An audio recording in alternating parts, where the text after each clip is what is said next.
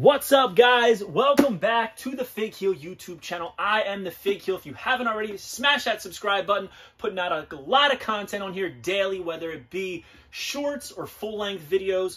And it is brought to you by the Wrestling Figure Encyclopedia Modern Edition 2010 to 2023. Over 340 pages, full color and black and white available.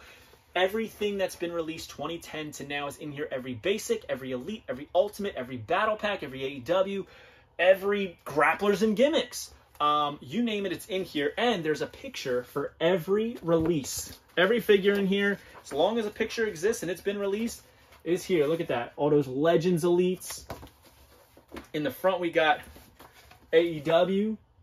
And it acts as a checklist. Keep track of the value of your collection, whether you have it mint on card, loose, you name it's in here. And it features a foreword by Xavier Woods of The New Day, hardcover and paperback, available now on Amazon.com, or just go to heelbooks.com or click the link below in the description. Now today, I'm going to be unboxing the official Wrestling Megastars Epic Toys 2-packs of Powers of Pain and Demolition. It's crazy. Powers of Pain have not gotten a lot of figures, all right?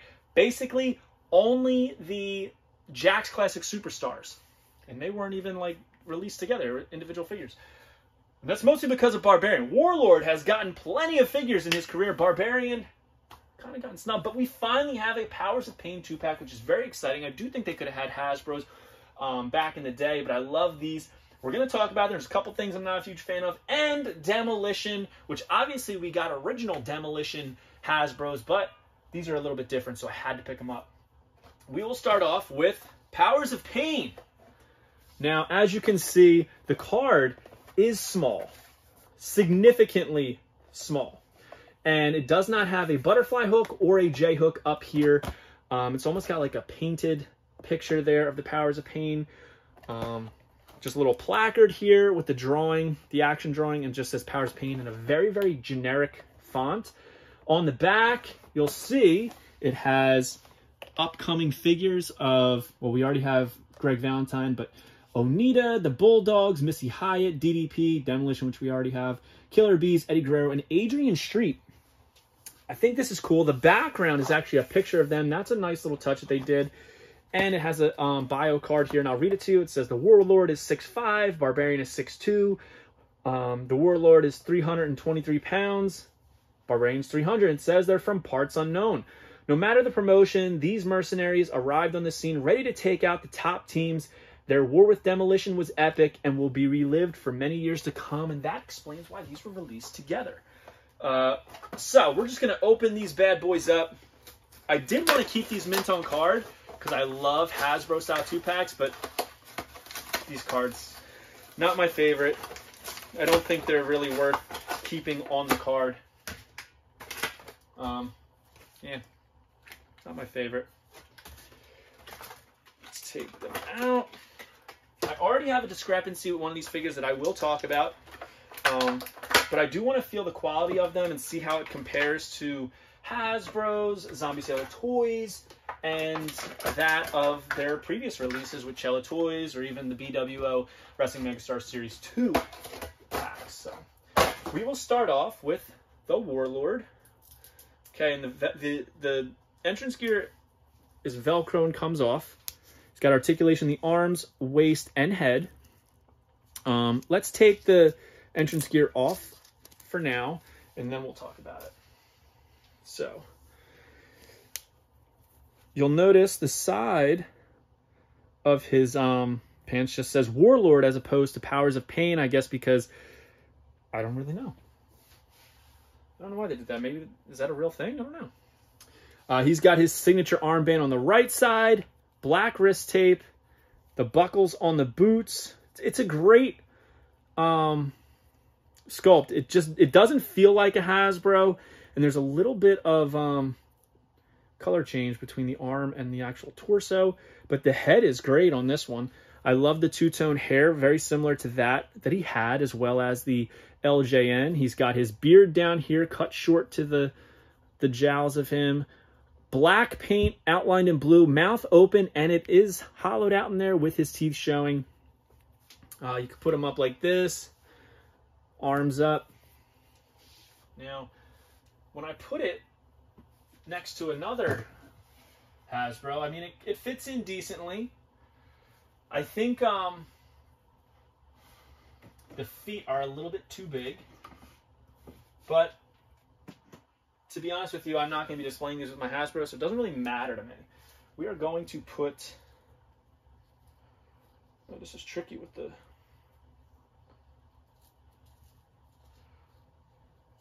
Oh, man, the chain's tricky once you take it off. Yikes. All right.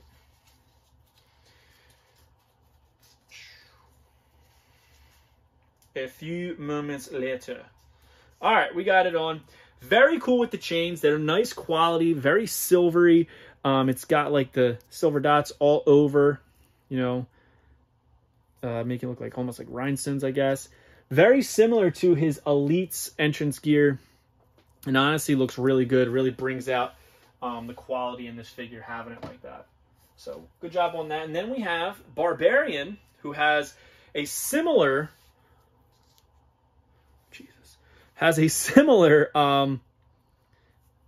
entrance gear with like the black, and it's got the dots on it, but his has real fur. So real chain, real fur, very well done. This is so soft. I mean, I would give me this in a blanket. Jesus, this is crazy soft. All right, let's take this off. Obviously I'm going to display them with the entrance gear. It just looks better. But let's talk about the figure first. Same lower half, same torso. His says Barbarian on his tights. He's got the buckles and everything. Again, same torso, just different skin tone. He's got that Gorilla Press slam action. And a original mold here. He's got his band on the left side, which is, you know, common for them. Righty, lefty. He's got his, like, interesting inverted mullet going on there that only wrestlers had back in the day, right? He's got his beard there and black paint with the yellow over it. Pretty good likeness if I don't say so myself. My qualm with this is how massive are these hands? The hands are literally bigger than his head. These are way oversized. These are bigger than hands on an Elite, on a 6-inch scale figure. These hands are massive, freaking-normous. I don't even understand it. And people were saying, like, oh, yes, Hasbro's were huge, too. No, Hasbro's were not. Like, look at the girth on these thumbs and fingers. They're, like, so thick. Just doesn't work for me. Now, that's just my opinion. I do wish the hands were smaller. I mean, like, it's literally bigger than his head. Crazy. But all in all, I do think these are very nicely done. Probably some of the best releases in the Cello library. And now it's Epic Toys with different ownership, and I think they're taking different routes, which is, you know, putting this on backwards, which is important to improve the product. So kudos to them. I do not work with or for Epic Toys. You know, just giving my honest opinion here. I do think they're very nicely done. I just, yeah, it's just the hands for me. But other than that, these are a great looking set right there. And now we're going to get into Demolition. I love Demolition. Blue card with the artwork there. Same people in the back. Pose figures right there. Has a bio card. Has the action shot right there. Demolition. It says, Axe and Smash. Axe is 6'3", 291. Smash is 6'2", 290. Pain and Destruction is their middle name. Axe and Smash were dominant 3-time tag team champions, with their fiercest rivals being the Powers of Pain. I'm excited for these because these have interchangeable heads, and it's a new way. I've never done an interchangeable head. This one came off pretty clean. Makes me worried about the adhesive that they're using here. But anyways, these heads interchange through magnets, which is unique, new, and I'm excited to check it out. But let's take a look at Axe first. All right. So the what do you call them? It's not spikes. I don't know. The studs on these the entrance gear on the shoulder pads. It's all textured, very, very nicely done. They got the gauntlets on.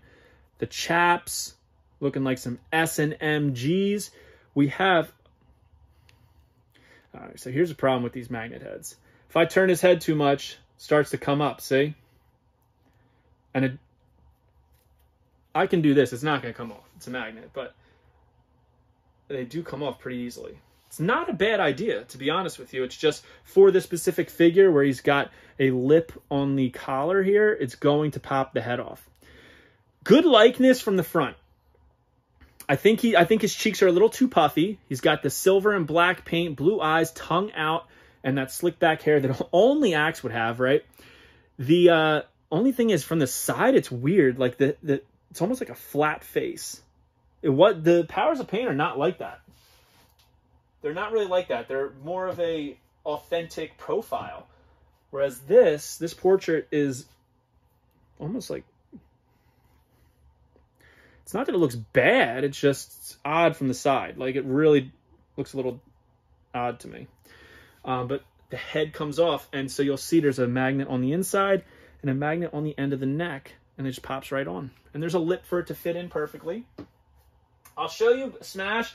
It's literally basically the exact same figure, just swapped arms. So he's got an open hand, chop hand basically, on the right. He's got one on the left, and same thing with the fists are opposite.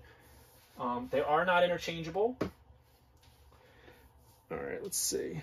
So Smash actually does have his tattoo here, but Smash wore an elbow pad over the tattoo. So I understand what they were doing. They were, cost cutting a little bit, but were they really? Because this isn't the same mold that's used on that one. So I don't know, but he does have a tattoo, which is a nice touch. Same as the Repo Man tattoo, which is pretty cool.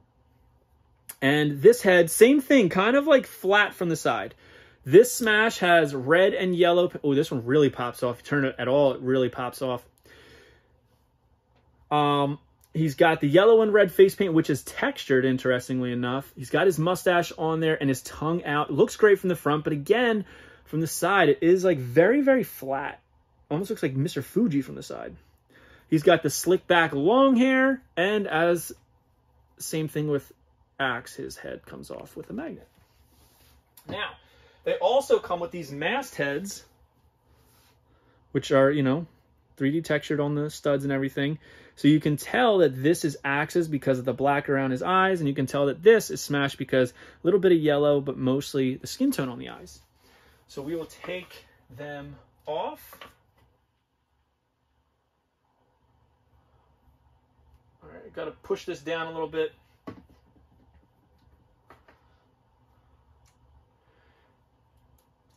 Pretty cool. Actually really cool. So these are completely different molds. The Smash has the long hair coming down. Axe does not. Very cool entrance gear. Demolition. I'm surprised I like these. I think this one looks better. The Smash head, I don't know. Something about it looks a little bit too small. Maybe it's just me. But then compared to the original helmet, I mean, original helmet was much bigger. The original helmet basically could fit over this helmet. The original, but I mean Hasbro. So, I don't know. I don't know which one I like better. I mean, I like the original Hasbro better. Which head I like better on these? I think I gotta go with the Axe and Smash heads on there, and then maybe have them like hold the heads in some way. Almost like they're holding their masks. But I like the Demolition much better than Powers of Pain solely because of those hands, man. But these are actually really well done figures. I'm very impressed. I do think Epic Toys is putting out some great stuff, and their upcoming things look even better. So yeah, we did Barbarian, Warlord, Axe and Smash, Powers of Pain versus Demolition. Comment below, let me know which set you like the best, and if you picked one up and what you think about it. Should I display them with the face paint heads or the mask heads? Comment and let us know. So, make sure you subscribe, like, comment, follow me on Instagram and TikTok at FigHeal. Pick up the Wrestling Figure Encyclopedia on Amazon.com and join Whatnot at WhatHeal.com, and you will get $15 off your first purchase. We'll see you later, guys. got new bros, bro. Peace. Are you a wrestling figure collector of WWE Mattel, AEW Jazzwares, and everything in between? Then you need Fig Heel's Wrestling Figure Encyclopedia, the modern edition covering all releases from 2010 to present day. Featuring over 5,000 photos of action figures from the hottest brands, including independent toy makers. Keep track of what you have, want, and need, including loose, mock, and overall collection value. With a foreword by WWE superstar Xavier Woods and shots by Matthew Goldberg, the Wrestling Figure Encyclopedia is a must-have for collectors. Premium, full-color, and value black and white editions available now on Amazon.com. If you enjoyed this video, don't forget to like, comment, and subscribe. Follow me on Instagram, TikTok, and Twitter at FigHeel. Pick up my book series on Amazon and my merchandise on ProWrestlingTees.com/FigHeel. Join my official sponsor, Whatnot, at WhatHeal.com and receive $15 off your first purchase.